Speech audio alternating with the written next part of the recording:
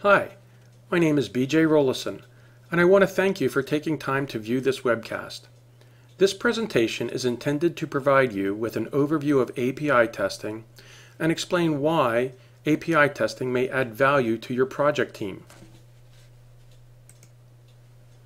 First, I will review the basic concepts of what API testing is and why we should consider API testing. I will explain some of the differences between unit testing and API testing, and also discuss common approaches to API testing. Finally, I will categorize some of the bugs that are usually found more efficiently via API testing compared to other testing strategies. API stands for Application Programming Interface. An API is essentially a library of functions, data structures, and classes used by developers to perform a specific task, such as drawing a window or posting a comment to the internet. Developers only need to call the API and don't have to worry about the details of how the task is implemented inside the API. From a testing perspective, we generally focus API testing at the component and integration levels of testing. When we test the robustness of an API, we are generally testing at the component level. But we also test APIs at the integration level when we design tests to evaluate how APIs integrated into a build work together to perform a functional task or an end-to-end scenario. API testing is typically performed below the user interface. API testing, especially integration level testing, should be designed to test end-to-end tasks while monitoring data and control flow through the program. The focus of API testing is on the core functionality or business logic provided by the APIs. API testing is not useful for evaluating the customer's experience using the product. In complex systems, the business logic or core functionality of a software program is separated from the user interface. The business logic or core functionality doesn't know anything about the user interface, and the user interface doesn't know anything about how the API is implemented. In fact, in most cases, a user interface usually doesn't access the API directly. So, API testing focuses on the core functionality where it lives, rather than through some user interface. There are many benefits to API testing. First, API testing engages testers early in the development lifecycle and enables them to participate in all aspects of the project. It also helps drive testing upstream through earlier functional testing and by working more closely with our teammates in development. API testing can also potentially reduce automation maintenance costs. We know that GUI automation can be unstable due to changes in the user interface, but API interfaces stabilize much earlier in the development lifecycle, so once an API signature is defined, testers can start designing an automated test, even before the implementation of that API. API testing can also help reduce business costs by potentially identifying bad check-ins into a build. In my team, we use a subset of our API tests in conjunction with unit tests that developers run as a pre-check-in suite on a private build prior to committing a check-in into the branch. This pre-check-in suite was one way we significantly reduced costly build breaks. Finally, testing the core functionality at the API level where it lives enabled us to change how we design our GUI automation. Automating tests through the GUI can focus more on the software behavior and reduces the number of redundant functional tests through the GUI.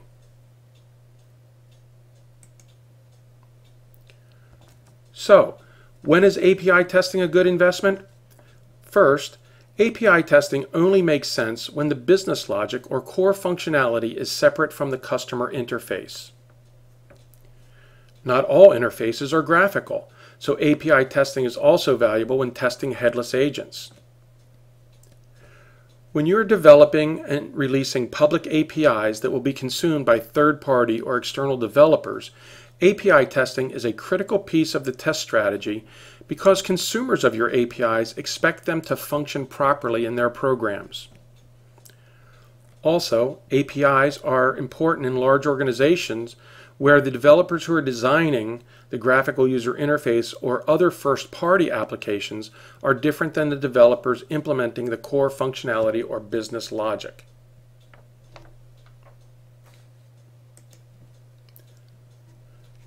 Sometimes API testing is confused with unit testing, so let's look at some of the key differences.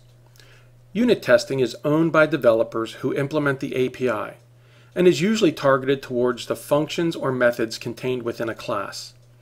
Developers will generally use stubs or mocks to emulate dependencies, and unit tests are generally designed to test the happy path or answer the question, does this function do what it is contractually supposed to do?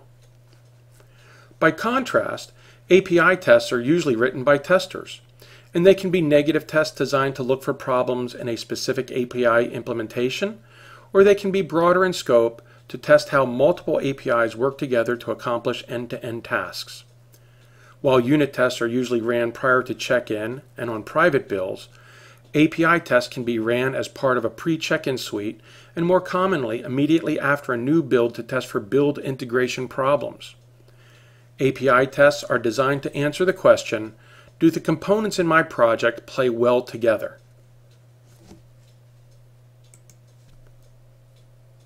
Sometimes there is confusion about whether the approach to API testing is a black box activity or a white box activity. In my opinion, it is not an either-or proposition. API testing should include both a black box approach and a white box approach. The basic goal of black box testing is to assess the output conditions or state for a given set of inputs without taking into consideration the implementation or internal program structure. The API signature is defined well before the API is implemented. The signature tells us what types of argument values are passed as inputs to the API parameters, and also the type and expected return value or results. So, just like any other black box approach, testing is focused on defining inputs and evaluating the results without any knowledge of the implementation. Designing API tests from a black box approach can be broken down into 5 categories. Input selection involves defining the argument values that we need to pass to the API parameters. In most cases, we cannot test every input value for an API parameter. The goal is to partition your input domain efficiently and build intelligent subsets of input values that you believe will provide necessary test coverage. The most common approach to selecting input values is to partition each parameter's input domain into sets of values for both positive and negative testing. For enumeration types, it is usually a good practice to try all possible values for enumerated data in API calls. Most API functions are designed so the caller must pass or input argument values to multiple parameters. Different combinations of input argument values could affect the output condition or result from the API. This is a perfect scenario for combinatorial or pairwise testing.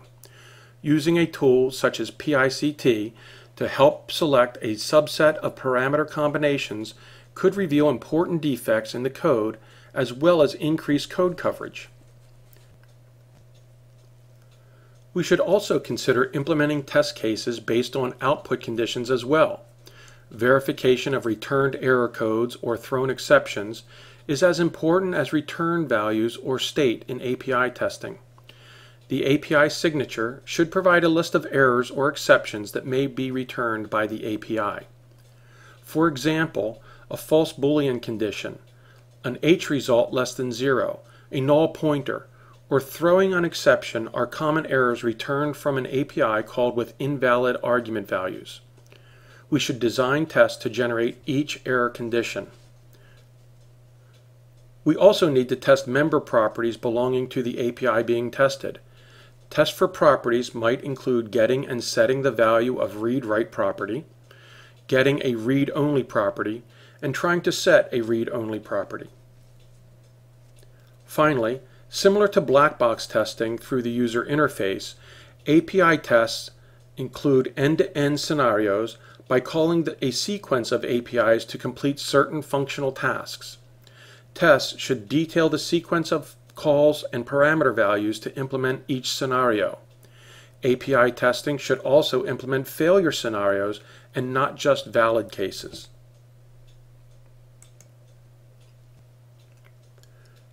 API testing from a white or glass box perspective can also provide additional value. API testing from the white box is like pulling back the covers and exposing the implementation details of the API. One type of white box testing is code reviews.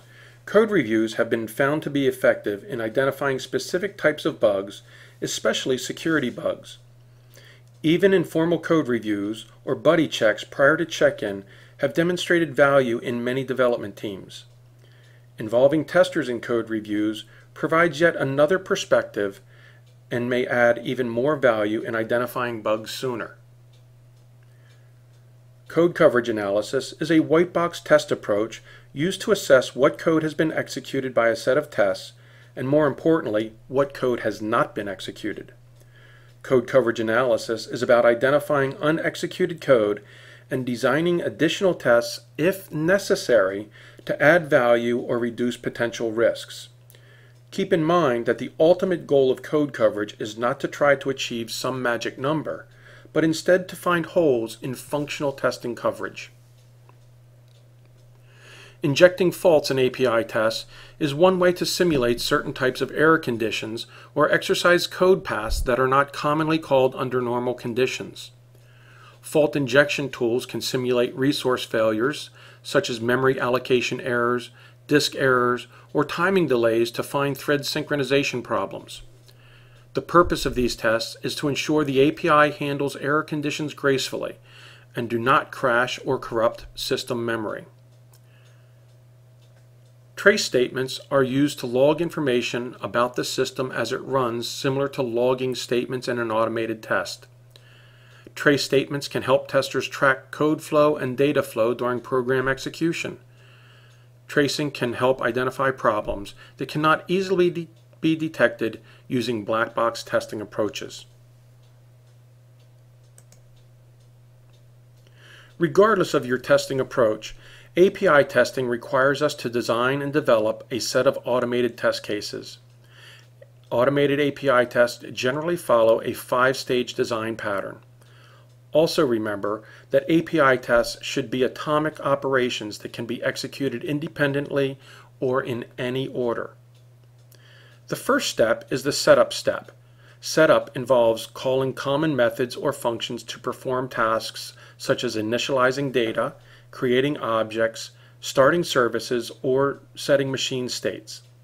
Basically, setup is about putting the system into a known machine state required for the test to execute. Next are execution steps.